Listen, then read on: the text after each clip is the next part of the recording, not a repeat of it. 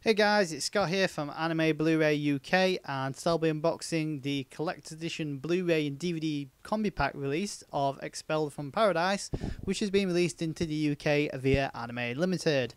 So start off with the front cover has got the main key art for the film itself, as well as the logo at the bottom, and then the BBFC logo next to it. So interestingly enough, there's no Anime Limited logo, there's no collectors or combi pack release mentioned anywhere on the front. It's just clean artwork with the logo and age rating.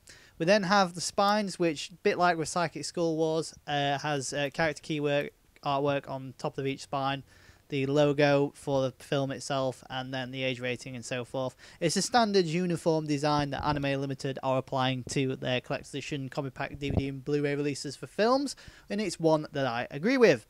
Moving on to the back, we've got a selection of screenshots from the film, as well as a synopsis and what you can expect from the inside, which is the film, which is just short of 105 minutes. A selection of bonus features, such as art cards, 4-page booklet, feature film, and so forth. I've also got on-disc bonus being a making of documentary that's 20 minutes long, as well as a teaser trailer. And as you can see, the Blu-ray is 1080p with the DVD being 480p or standard definition, or whatever you'd like to call it. As well as this, Expelled from Paradise is a slipcover, similar to Psychic Skull Wars, Letter to Momo, and a few others, Pattern Inverted, for example, whereby the cover just slides off, and then you've got the digipack art box design, all wrapped up nicely, hidden away. So like I mentioned in the previous unboxing video, I do prefer this packaging design compared to some of their other releases. It all, it keeps the product all tightly knit into a single package, and it's not going to get damaged in any way, unlike the Tiger and Bunny, the beginning combi pack set, which could easily fall out and stuff.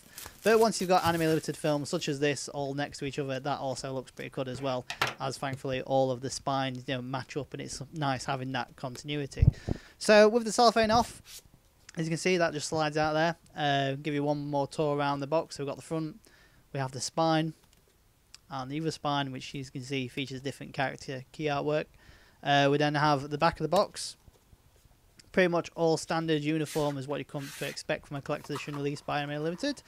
Move the sleeve out of the way, or I don't think it's called an O-card, I'm just going to call it a sleeve for now. And as you can see, it's got quite a different artwork for the chipboard box, which has a bit of a rugged feel to it, whereas Psychic Skull Wars had that sort of glossy, shiny feel to it, so that's quite nice to note. So yeah, again, more interesting key artwork with Expelled from Paradise down the side. We then have the spine yet again with the name of the show, and then some more individual character artwork on the back. So pretty simplistic, but it's strong, sturdy, and it works. So that's good to know.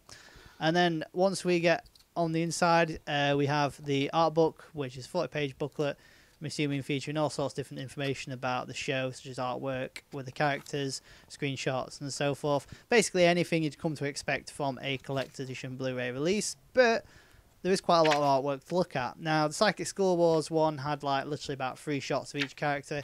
Here, there's an extensive selection of the mechas, the characters, different outfits, different weapon designs.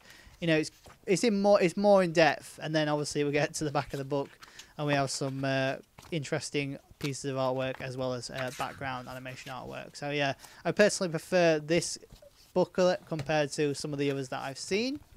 Moving that aside, we then have 3 pieces of postcards, or art cards, or whatever you want to call them, each of which featuring a different key artwork. For some reason I thought there was 4, but no, there's only 3, as it says on the back of the box here. For some reason I thought there was going to be 4 cards, but no, there's only 3.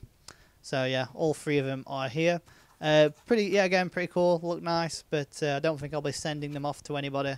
I don't mind art cards being included with collector's edition sets, but I just think to myself, does anybody actually send them away anywhere? Does anybody actually write on them and post them away? I mean, do you? I mean, leave a comment below. I'd like to know, really, yeah. Moving on, we then have the digipack case, whereby the film's discs are on the inside.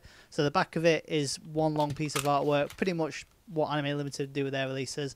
And then on the inside, we then have the Blu-ray and DVD discs with some artwork behind them, which is basically mecha designs, which, nothing too great, I suppose. It looks nice, but you know, it's not as good as some of the other releases that they've done.